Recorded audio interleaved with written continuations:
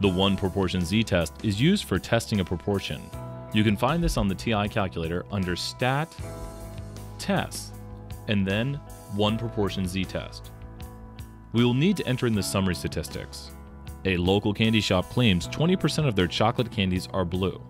This is the hypothesized true proportion. It is known as P0, and we will use it for our null. To test this claim, you sample 200 of their candies and find 30 blue candies.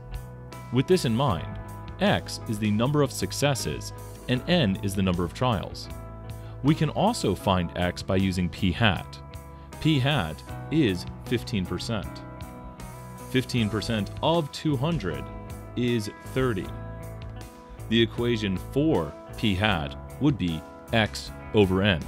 Sometimes a problem might require a little bit of algebra to find the number of successes, which is what we must enter in here.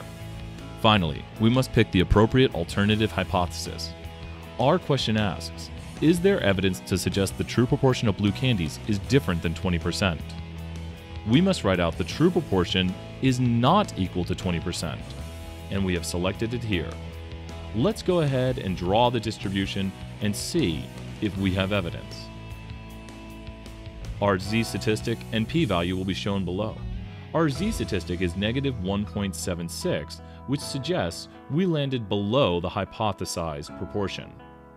We do not have enough evidence at the 0.05 level to suggest a difference here, and we would fail to reject the null, meaning we would continue to believe the true proportion of blue M&Ms is equal to 20%.